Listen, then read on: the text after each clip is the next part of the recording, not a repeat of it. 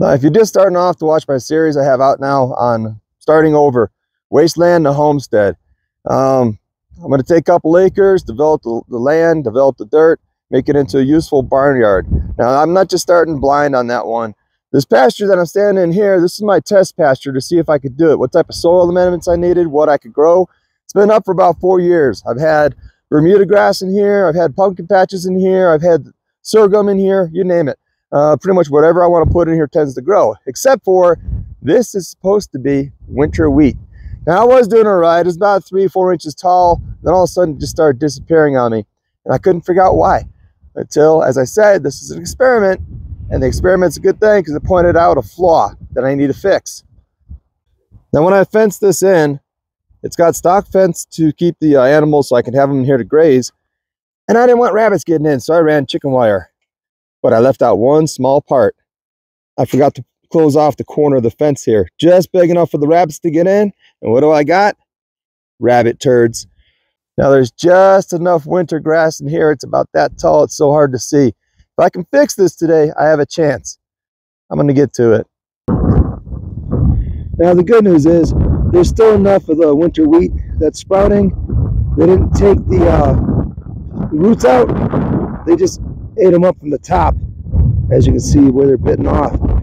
So, yeah, throw some water on it. Let's see if it comes back. Now, there's so much wind that I had to stop doing the microphone and just do a voiceover right now.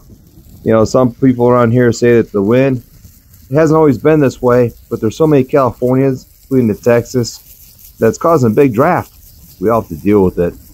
But anyhow, I got the hole in the fence fixed up. Hopefully that'll keep the rabbits at bay. I'm watering out right now, and I'm watering out my fish tanks. So all this water is a heavy nitrate solution. It's coming out of the bioreactors from fish tanks. If you haven't seen my aquaponics videos, check them out. They're pretty cool. But if you look in the background, you can see those the trees swaying in the wind in big sky country. It's not Montana, but it is definitely a beautiful area. The dirt's a wasteland, but you can make it into something. You just got to work really hard at it, stay on it, and it just takes trial and error. And that's what I learned today.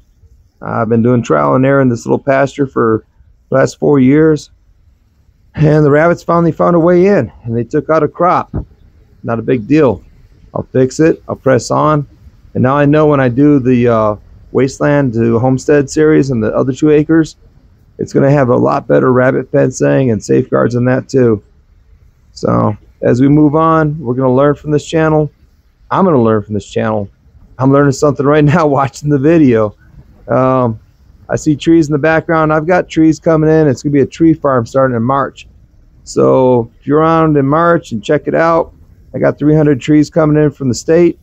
And yeah, there's a trick to that. I'll tell you about it. How you can get trees dirt cheap. Literally, the state gives you to it for pennies on the dollar. I got hundreds of trees coming in. We're going to expand operations, expand the pastures, expand the homestead. Now, with all that, y'all stay safe.